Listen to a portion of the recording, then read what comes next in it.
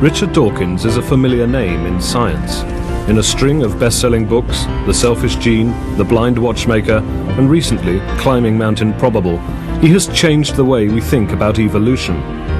This year, he became Oxford's first professor in the public understanding of science. And now, he wants to change the way we think about science. This is a very heavy ball. It's heavier than a real cannonball because it's made of solid lead. It's 10 times as heavy as a human head. And what I want you to do, stand back against this post, hold it against your nose, let go, and then stand in the same place. And because of Newton's laws and the law of conservation of energy, you can guarantee that that ball will stop short of your nose and not hurt you. Now, are there any volunteers to do the experiment? Okay, I'll have to do it myself.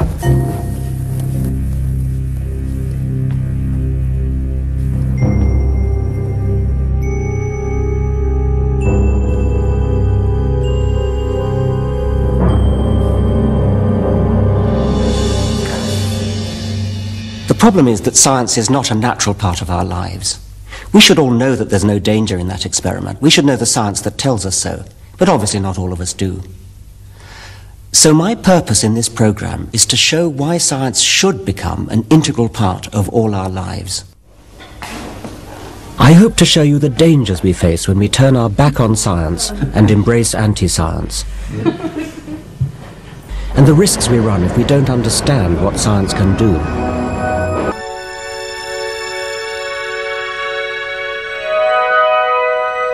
A good place for me to start is with the beginning of everything.